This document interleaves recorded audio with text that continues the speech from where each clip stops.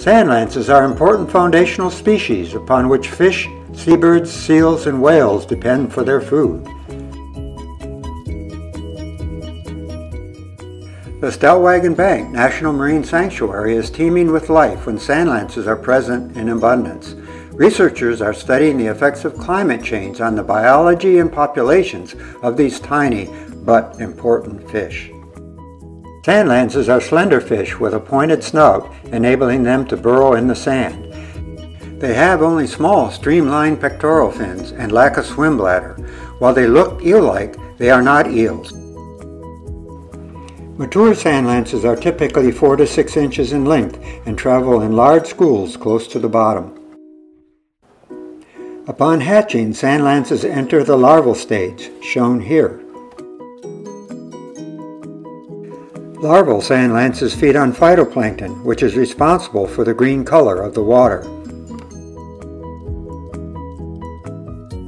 Mature sand lances feed on zooplankton, primarily tiny shrimp-like copepods.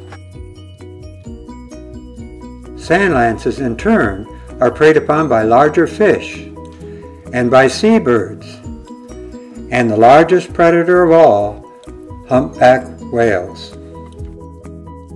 Humpbacks are found at sites on Stellwagen Bank, where there are also large populations of the northern sand lance. Here, seabirds are also getting in on the action.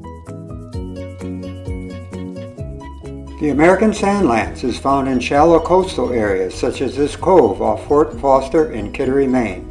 About 100 yards offshore in 25 feet of water is an area of coarse sand and shell fragments, the kind of habitat preferred by the American sand lance. Large schools are found there during the month of June.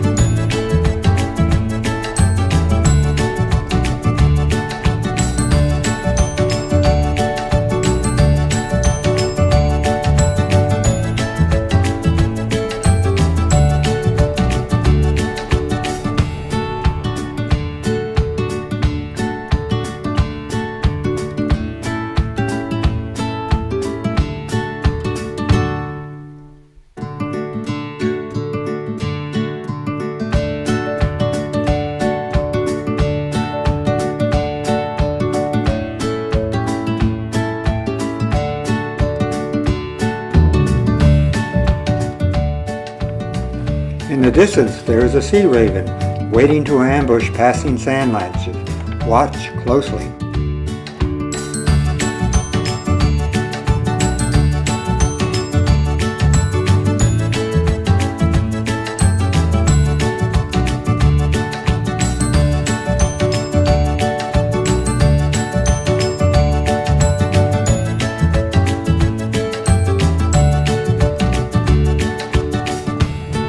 As I swim over the bottom, sand lances quickly dart out of the sand in front of me, almost too fast to see.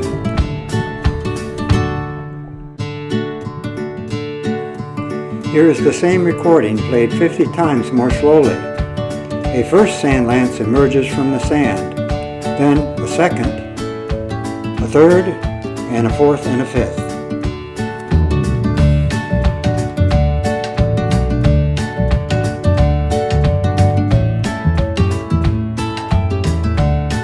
Consult the article shown here for a comprehensive review of sand lance biology and population dynamics.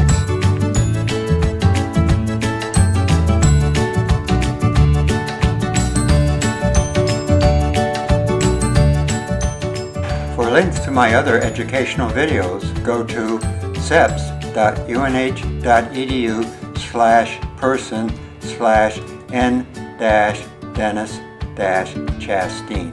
Thank you.